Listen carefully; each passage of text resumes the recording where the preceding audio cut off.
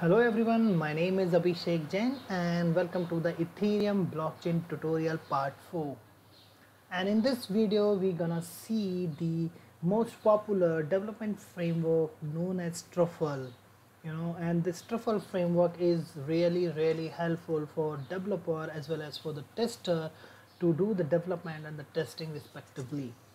So what it does is it's provide the complete framework through which you can register or deploy the contracts over the test networks. Various test network connectivity is provided by the Truffle. And top of that, Truffle also provide the inbuilt test network, or I would say the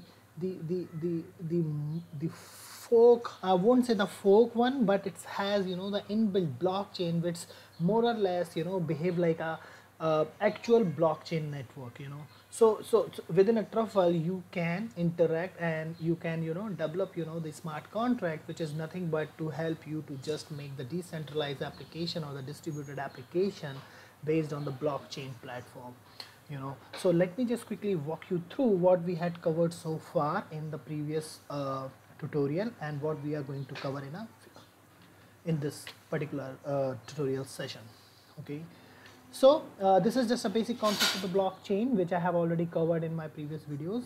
So what we have covered so far is the installation of Ethereum on your local machine, then the understanding about the smart contract and its compilation, and what all files it gets created when you compile a smart contract, and what is the significance of having those files. Then we understood about the Web3.js, which is nothing but a JavaScript API which helps you to just interact with the Ethereum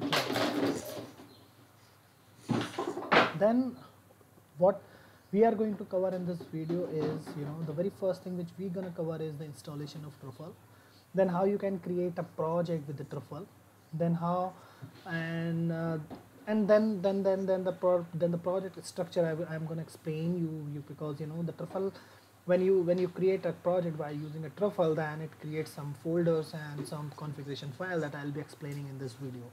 And in next video I will be covering the compilation of Solidity contract and deploy, and how you can execute the functionality written within this Solidity contract or the smart contract. So just quickly show you how you can do it. You can create any folder at any location on your window machine. Okay, and then you just go to the command prompt of that, and the very first thing is which you have to do is npm install Truffle. So by now, if you would have seen my videos, you know what is npm. Npm is a node package manager which is being used to manage the node.js module. Okay, so click on this, it will start. I'm not gonna do this because I have already installed it. Once that command runs successfully, you will have this folder created, node modules, right? And within that node module you will see all these folders, and in the .win folder you will see this Truffle. See, this is Truffle. Okay, so now once that command runs successfully, then you have to check whether the Truffle is installed correctly or not. For doing that, Truffle version. So now it seems to be working fine, and in this video I'm just gonna cover the init function and some basic understanding about the Truffle framework, what exactly it is, what kind of the framework it provides, what all options are there, and maybe in upcoming videos I will try to cover all these commands which is listed over here, right?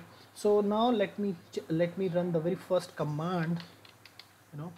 That command is Truffle then init. That's the very first command which you run. So what it does is, something is wrong, already exists at the destination, please unbox in an empty folder. Okay, so it means this is where we just install this. So to use that Truffle init command, what you have to do is you have to create a new folder. Let me just give the name of first Truffle project. Okay, go inside that. This is what the error indicates. It should be created under the empty folder. Okay, you can see that command again, something already exists at the destination, please unbox in an empty folder. Okay, so now you created your new folder, and here you have to use that command Truffle init. So it will download something, it will run something, and then it will create folder structure along with few configuration file. Let me just show you what all those files are. and in the next video I'll be explaining how you can utilize them to just register and deploy the contract over the various test networks built on Ethereum side, inbuilt, and the Ganache and whatever is available in the market, and Truffle, if Truffle provides the connectivity to those test networks. So see, this was the empty folder. Once you ran that Truffle init command, and if it has run successfully, you will see this thing. So how you can verify that? You can see there are 3 folders and 2 config files. The very first folder is contracts, where your contract is going to be reside, and this migration.sol is nothing but it's a Solidity smart contract which is being provided by the init the Truffle framework. So no need to worry about that. I'll be explaining in upcoming videos. Then the migration script you have. This is the migration script. I will be explaining how you will be utilizing. You can see the correlation here with the contracts and this. It is just requiring is, as in a JavaScript, it's just to import the module. It's similar to the C# where you want to import a dependency. Same with the Java. So in JavaScript we have a require module. So here little bit of difference is, instead of require we have to put artifacts.require, then the Solidity contract name, then it is being deployed by this. In the next it's exports is just to exposing the functionality. So this function is being just exposed. So what we are doing is we are using a deploy. I'll be explaining what it means is in upcoming videos. Then deploy, then the migration. Okay, so just see this migration. So all you have just put it in a variable migration, and this is you are using to just deploy the net. So don't worry about it. If you don't understand it, I'll be explaining in my upcoming videos in more detail with the action, how does it actually being used by the framework.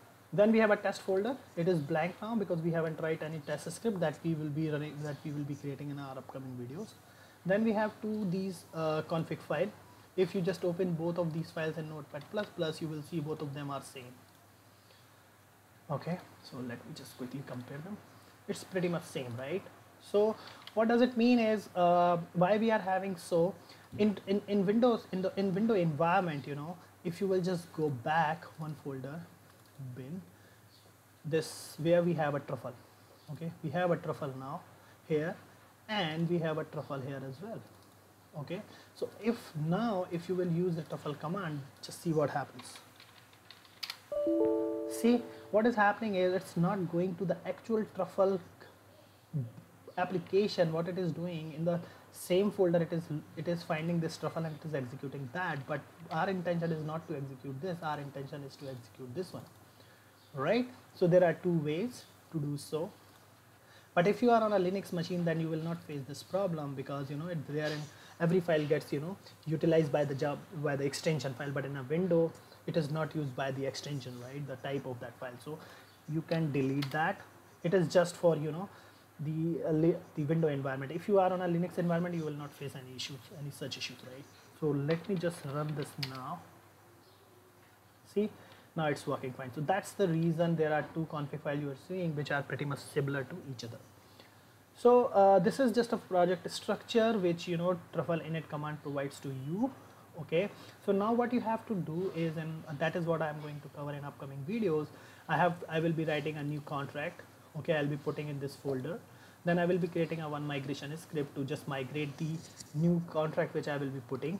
Then I will be using some set of commands like compile, migrate, and all those stuff.